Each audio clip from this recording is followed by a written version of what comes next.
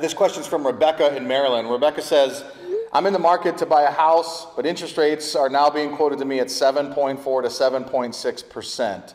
Should I buy or should I keep renting? It's a really interesting question, and the answer is twofold. One, it depends on where you're buying this house at. So if you buy a house in an area where prices haven't accelerated so much that it's unaffordable, it might still be a good idea. Yes, you're paying 7% in interest, but remember, not too long ago, 10 years ago, 7%, 8% was normal interest. Interest rates have gotten as high as 18 to 20% in the past.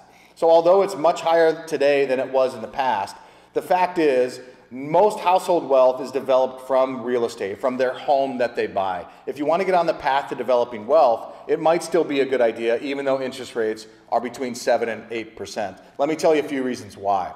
Most of the time, depending on the money that you're going to spend on the house, up to $1 million, the interest is tax deductible. So it's really not costing you 7%, even though the interest is 7%, because you're getting an income tax deduction. So that 7% in real dollars after your income tax deduction might truly only be costing you 6.5, 6.4, something like that. So that's one reason. The second reason is, well, your home might appreciate 7 to 8% a year or more.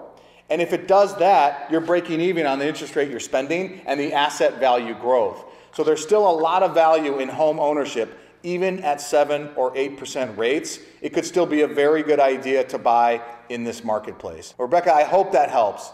And if anyone has a question, I'd love to answer it for you. Text me, message me, or put it in the comments, and I look forward to helping you on your path to financial freedom. I'm Charles Trular. Follow me for more.